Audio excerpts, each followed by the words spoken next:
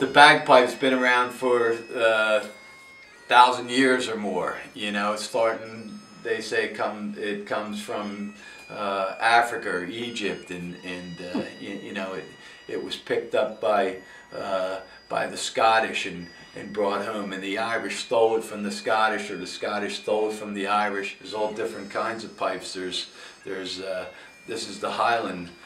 The Great Highland Bagpipe. There's Scottish small pipes, there's Irish Eolian pipes. This was, I guess, their form of entertainment 1,000 years ago, and it became like an instrument of war also.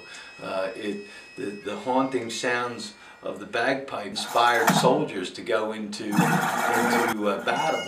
One bagpipe was struck fear into the enemy, like 100 soldiers. So they would lead the charge with the pipers.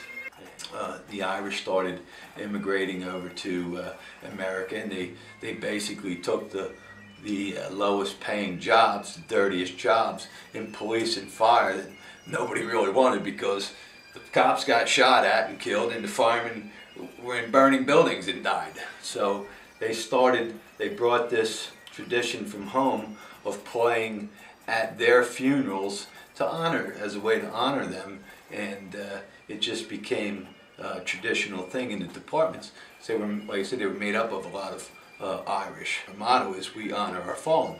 That's what we do. We play for guys who were killed in the line of duty, and anything else, the parades and everything is kind of like, that's the fun part. You know, the whole purpose of the band was to honor the fallen. And usually when we have a line of duty death, we get guys from 100 miles around or even further. We have what's called a New Jersey United Pipe Band, and there's a website, and people post if something's happened. You can go on there, and this happened after 9/11. We came, you know, they had so many funerals in New York City that New York City and police were unable to cover all the funerals. They like to send their own guys, but they didn't have enough guys. They were having 20 services a day. Yeah, my hope for these guys is one day, as it was for myself when I first started, I was in the Atlantic City Fire Department, and I thought, boy, wouldn't this be awesome if I could have 10 guys circled up here on the apparatus floor, all playing, you know, together in sync, really sounding good. And you know, that came true. Now we got about 25 guys that can play, and it really, you know, when we're all together, it's the more you have.